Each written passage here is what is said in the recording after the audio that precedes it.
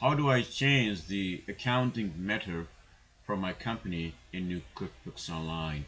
First, you need to change the company setting for the accounting method. So from the home page screen, go to the company gear, upper right hand corner right here, click that one, go to company settings, under settings, under company, as you can see here, if you scroll down, the accounting method is right here. So there's a little pencil here, click, select either accrual or cash. Select cash or accrual and just save it. It's done. Now, how do you change the accounting method on a report? Right here. So change the accounting method on a report.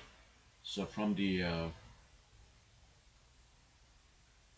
home page screen, this is your blue navigation bar. Just select reports, and let's say you want to run profit and loss. Normally you will see it here, and if not, just go to the go to report. Here's your magnifying glass. Just type profit and loss. You will see it on your list here, right here. Select that one.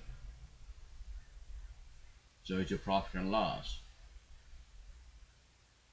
So it's your profit and loss, and when you run it, it's basically you just run.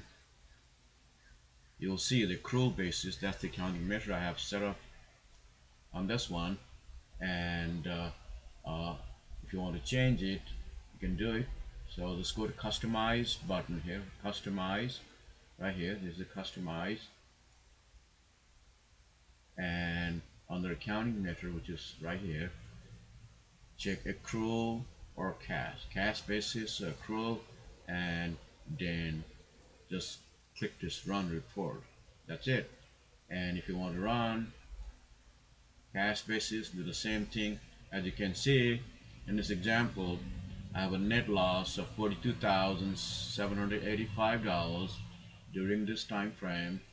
But if you run it on accrual basis, I have a huge profit here. So that's the basic difference between cash accrual, cash and accrual basis report.